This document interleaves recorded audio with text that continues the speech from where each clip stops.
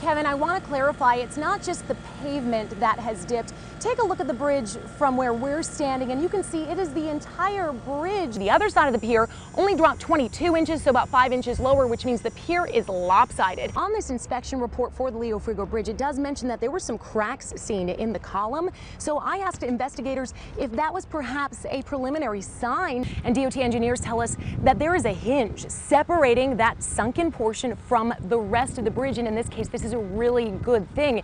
It means that the part of the bridge going over the Fox River and the railroad tracks isn't affected at all by what's happening on the portion of the bridge that's currently sagging. One factor the federal government will take into account before granting federal relief funds is what caused the pier to sink into the ground.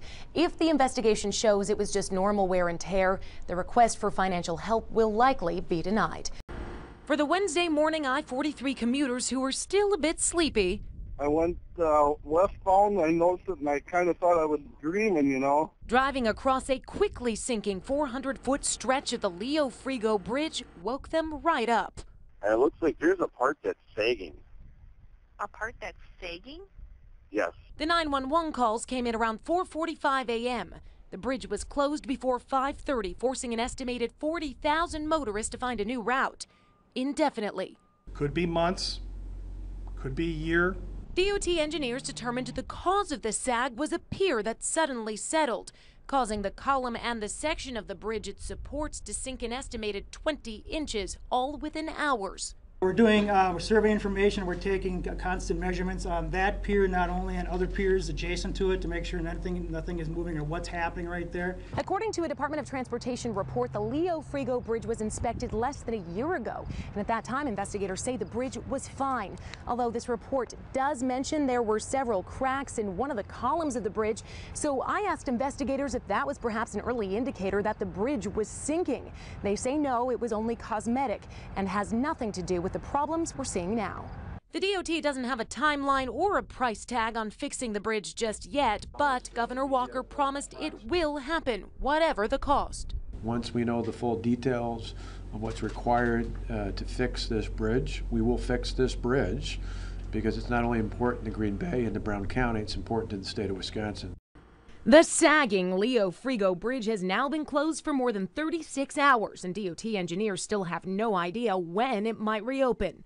But they have identified the source of the problem: Pier 22, a vital part of the bridge's support system.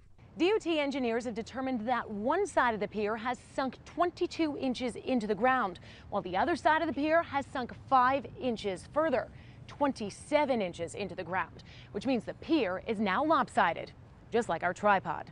When we look at the superstructure, based on that, we would expect to see the girders maybe moved off of their bearings a little bit, and we haven't seen that, at least from a distance. Engineers are using a laser beam to take measurements from a distance every 6 hours. They believe Pier 22 has stopped moving, but they still aren't sure it's safe to examine up close. And we want to make sure it's stable first, and then we'll decide from there what we can do to get in there and check it out without creating more instability or something like that. So we're really going to rely on some experts to help us with that.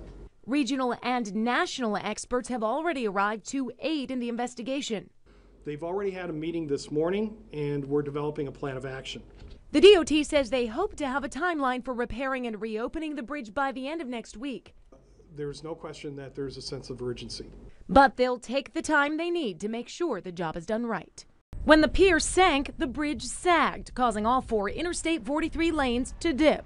And now 40,000 drivers a day are detoured. I've not hit any road rage, but I noticed there's a lot more trucks downtown than there used to be. Quite a bit harder to make turns because you have people trying to change lanes, not knowing which way they're supposed to go. Let's face it, nobody likes to be stuck in traffic. But some downtown businesses are trying to help drivers make the best of it. Inspired by this dip on the I-43 Leo Frigo Bridge, Titletown Brewing created this Leo Frigo dip, which seems to have motorists smiling again. If people are maybe frustrated, they got to take a detour, well, detour yourself over by Titletown, have a beer and some Leo Frigo dip. This is fun. You have to make something fun out of things that happen, and this is fun. You have to enjoy it. I mean, nothing you could do about it. Captain's Walk Winery has the same theory. I was pleasantly surprised to learn about the detour discount. So.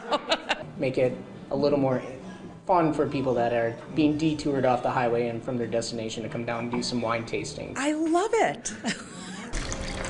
You know, I think all the businesses should jump on board with the detour discount. Starting next week, many more Green Bay businesses will.